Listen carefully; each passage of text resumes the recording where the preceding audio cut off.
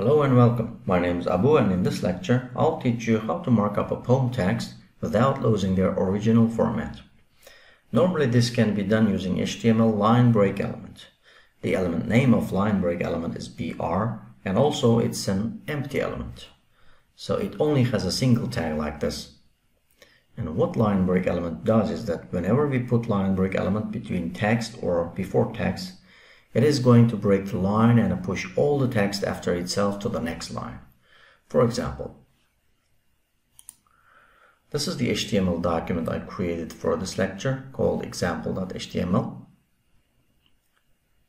On line 19 I have some mock poem text, and I separated every line of the poem using comma. Before we mark this up, let's try this up in the browser and see how they look.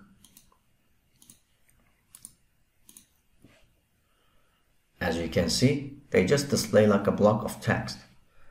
Now let's flip back into the editor, mark them up, and display them like a poem.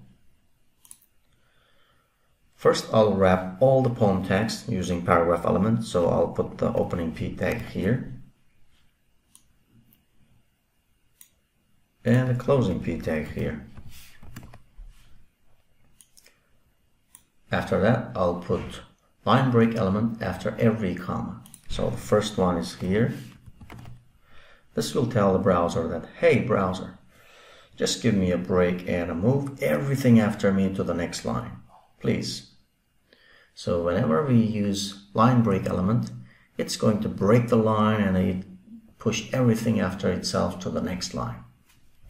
Now let's add more line breaks after each comma. So the next one is here. Here's one.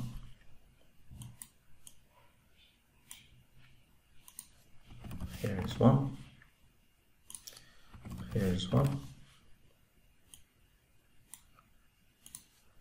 Here's one. And here's the last one.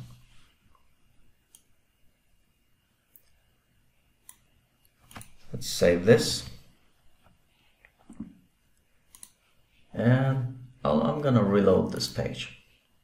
Okay, as you can see now, they are displaying like a poem. So that is how we use paragraph element and line break element to mark up the poem text. Thanks for watching, and if you have any question, please let me know in the comments below.